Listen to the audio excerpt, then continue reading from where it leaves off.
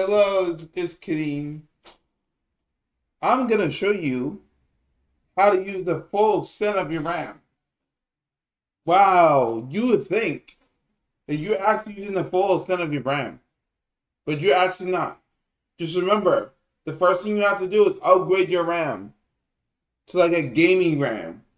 Just in case there's anything, because the old RAMs don't actually work. The original RAM that's in the PC probably will have problems. But you should get like one of those like newer RAMs, one of those gaming RAMs, but only like DDR3 or something. Just in case you don't want anything to happen. See, me, I have a gaming RAM, so I'm okay. So I have 16 gigabytes of RAM, right? So the only way to tell, so let's see, how much virtual memory is 16 gigabytes of RAM? There you go. So I can actually upgrade to like 16,000 all the way to 24,000. It's only 60 gigabytes of RAM. Imagine if I had 32. So I recommend this only for desktops because laptops have mad problems unless you have like an updated laptop. Laptops usually have problems when you upgrade the RAM. But desktops you should be fine. So I just went to settings, uh, advanced settings. Just remember you have to have a gaming a gaming RAM. So gaming RAM would be like the one with the heatsink on and it looks very nice. Let me show you what gaming RAM is. Gaming RAM. Yeah, this is what a gaming RAM looks like. So if your RAM does not look like this, you're fucked. You're not gonna be able to do this at this capacity. Okay. So I have a DDR3 RAM. So even if it's DDR3, you can still get the same type of gangsta ass RAM like these are. Get these fucking RAM and just throw it in the PC. If it doesn't work, you can always just switch it out with a different one that actually works with your PC. Sometimes you're not gonna get it to work, so it's kind of risky. Um, these are gaming RAM. So I have gaming RAM in my PC right now. So I just bought it from the store. I was like, hey, let's check it out.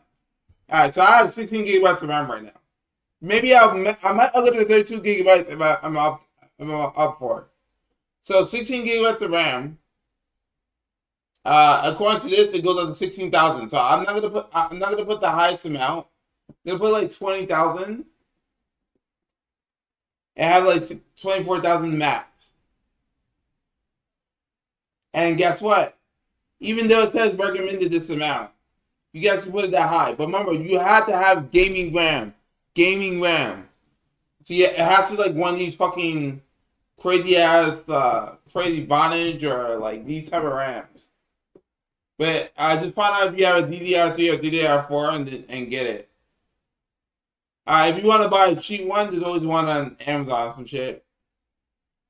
But yeah, that's just to upgrade your RAM. I kind of need to multitask. That's kind of what I do. It doesn't upgrade your FPS according to what I saw. But maybe for GeForce it might. I don't know. I have Intel HD, so I can't really tell you that. Alright. So I'm just letting you guys know that. So I have gaming RAM, so I have no problem. If you have old RAM or PC RAM that usually inside the PC, like when you first started, it may have problems when it comes to going up this high because it's not gaming RAM. Okay? I'll show you what gaming RAM is.